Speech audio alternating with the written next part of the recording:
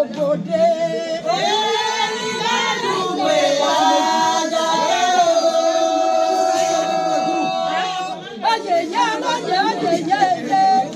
Apákẹ́ má tẹ́ kọ́ra máa fọdọ́dọ́ lọ́dọ̀ òyìnbó. Èkúté kì má bọ́ sọ́mọ náà ògiri ti gbé lọ. Mo òyìnbó ẹ̀fọ̀lú dẹ́bí àwọn ọmọ mi bàtà bọ́sẹ̀. Ẹ lálẹ́ ń dẹ́bí àwọn ọmọ ẹjọ́ ni. Erí mẹ́ lárú pé òyìnbó ṣeré o.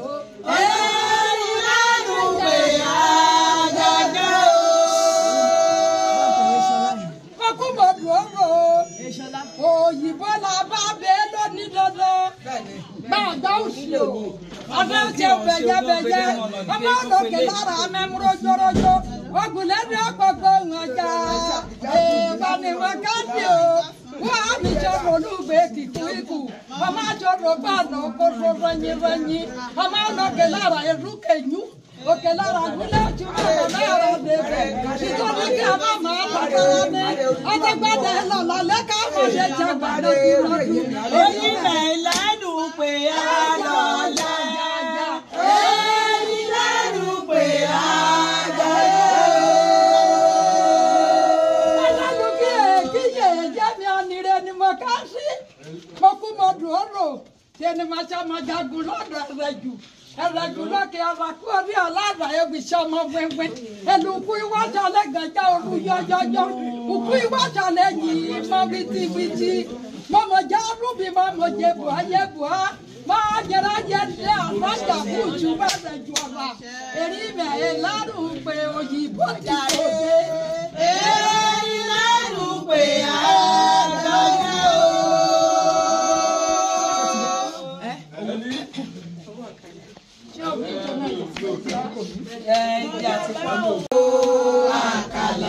Eye mi sofi o wí kéme mányàna uro ọ̀nà òrò mo yún mọ́ bọ̀ bẹ́ ètìtù arèrè. Ọ̀yàbá o àkàlà ìgbò. Eye mi sofi o wí kéme mányàna uro ọ̀nà òrò mo yún mọ́ bọ̀ bẹ́ ètìtù arèrè. Ọ̀yàbá o àkàlà ìgbò. Eye mi sofi o wí kéme mányàna uro ọ̀nà òrò mo yún mọ́ bọ̀ bẹ́ ètìtù arèrè.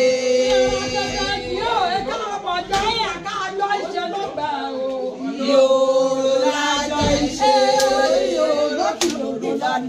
Ìhòòrò lájọ ìṣe. Ìhòòrò lájọ ìṣe. Ìhòòrò lájọ ìṣe. Bó ṣe yẹ lẹ́yìn òwúrọ̀ tó ìhòòrò lájọ ìṣe. Ìhòòrò lájọ ìṣe.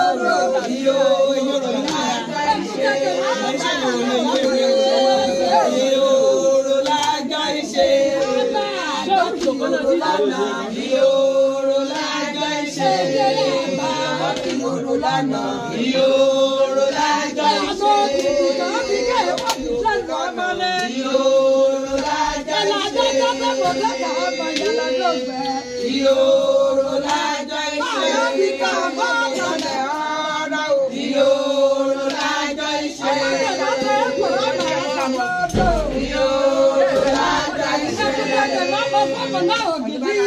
Ìhòòrò lájọ ìṣe. Ìhòòrò lájọ ìṣe. Ìhòòrò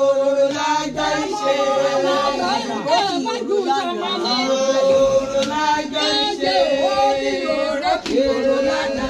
Ìhòòrò lájọ ìṣe. Ìhòòrò lájọ ìṣe. Ìhòòrò lánàá. Ìhòòrò lájọ ìṣe.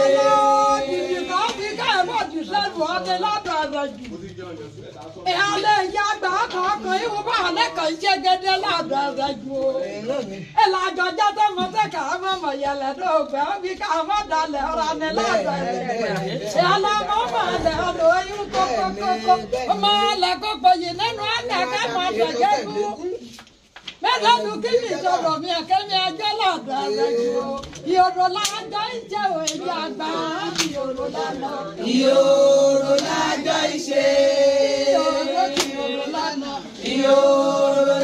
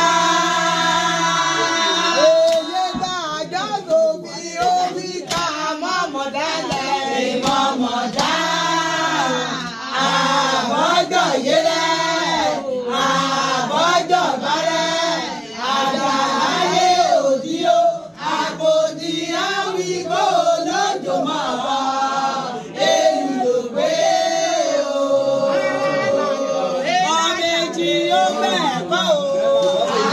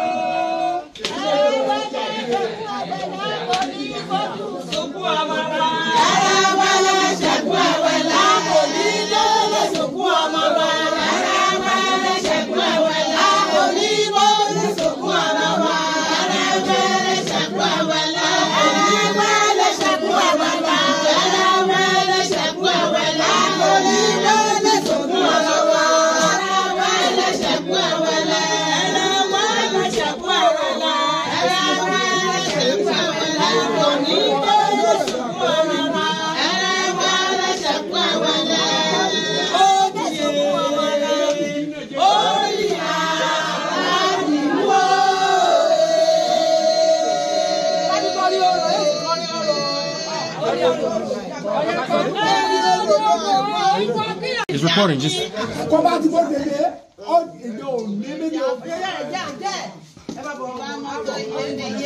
That's how you do it.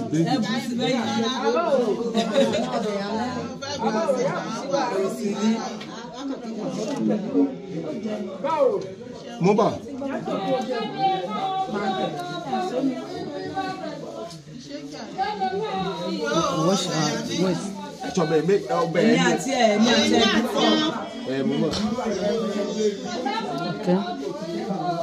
Hello,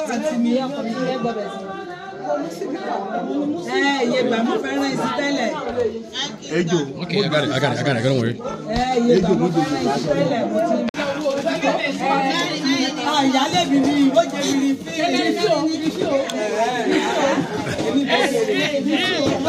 I'm in church. IFA Church. We drink alcohol here. It's part of the ceremony.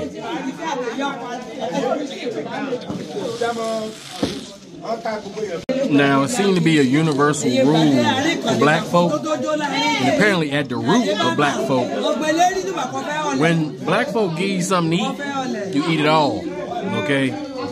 So they gave me food, I had to eat it all, okay? Eat all of it or else, and drink all of it or else. No problem. No problem at all.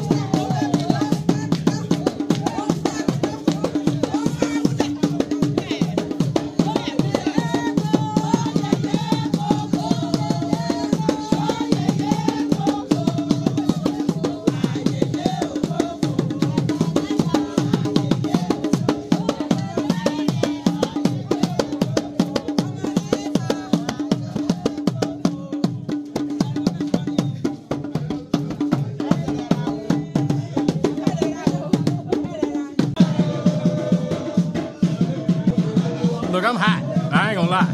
All right? They ain't gonna kill me out here. They not gonna kill me in IFA Church. All right? I'm hot. I'm about to sweat through my whole suit. They just gonna keep on dancing.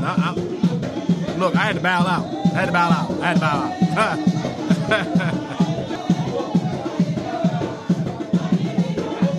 I'm just gonna sit here and drink my holy beer, okay? That's what I'm gonna do. That's what I'm gonna do.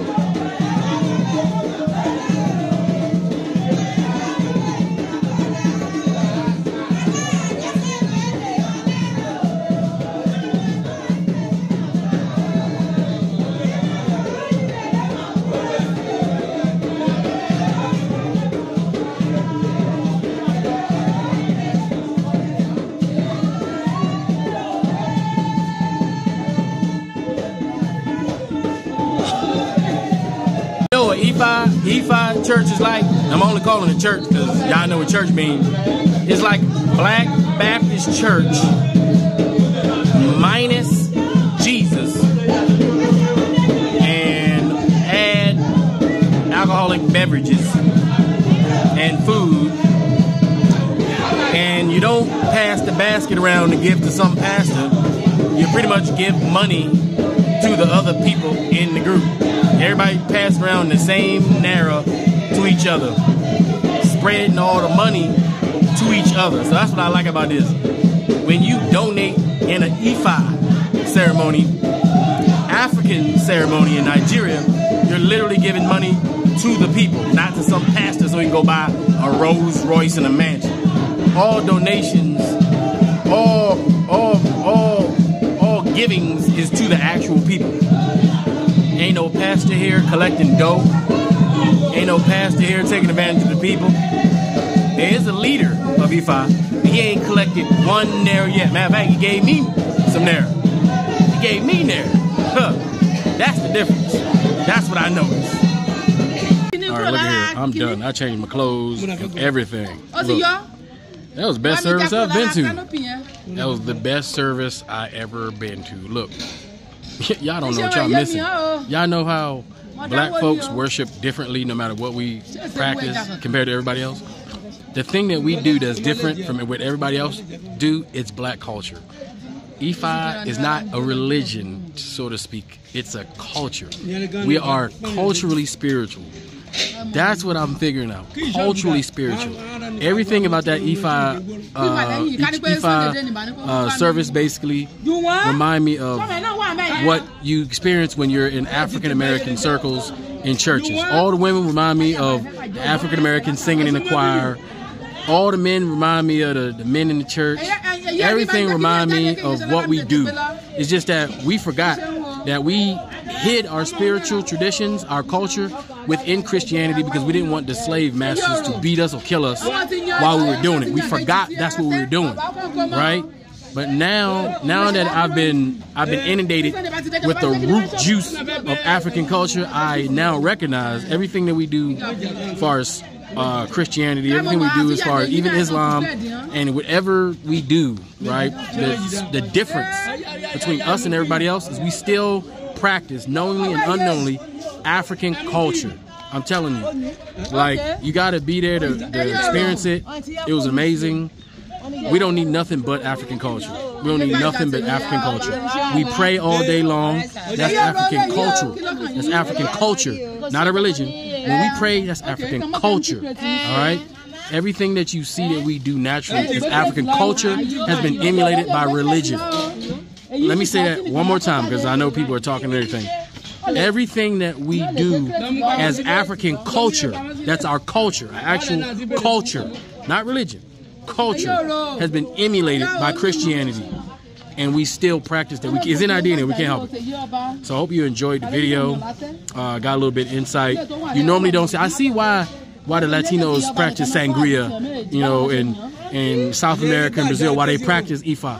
And I also see why it was so easy for them to bring Christianity to us, because they took what we had, repackaged it, made it in their image, gave it back to us, and we just thought it was our culture. It was so easy to slide to Christianity because Christianity emulates African culture, but the names, the Bible was inserted, the names, European perspective and propaganda was inserted to ruin what was already pure, was already spiritual, was already connected to God. Another thing, we sacrificed the goat today. And let me tell you something about sacrifice, because, you know, Christians like to call it devil worship, demons and stuff like that. You know what you do when you sacrifice an animal, right, compared to Christianity? In Christianity, you cook your meal, then you pray over it after you already done killed it and prepared it. In African tradition, you pray over it before you kill it. So basically, you're just praying over it. Then you dispatch the animal, you give some sacrifice to your deities, to your God, which is really your ancestors, right? You're giving libation to your ancestors, because your ancestors connect you to God, right? Our ancestors connect us to God. The ones that came before us are the closest to God. So when you don't worship your ancestors, you call on your ancestors in order to connect to the one true God, right? That's what it is. The God that goes by many names, keep in mind, goes by many names, right? So, and then when you dispatch the animal in the sacrifice, then you cook it and you distribute it amongst the group, right? So it doesn't go to waste. There's nothing devilish about it. It's natural African culture that's been skewed, right, by Christianity into be called devil worship, right? But Christianity calls everything devil worship. That's not Christianity. So they even call it science devil worship. They call it science devil worship. They used to burn people for being intelligent. Think about that. That's what Christianity has done. Right, but we don't need none of that. We don't need none of that. All right, we don't need. All we need is our culture, and that's all the spirituality we need. Anyway, I hope you enjoyed the videos. Afro Think Tank, learn some teaching. I'm out.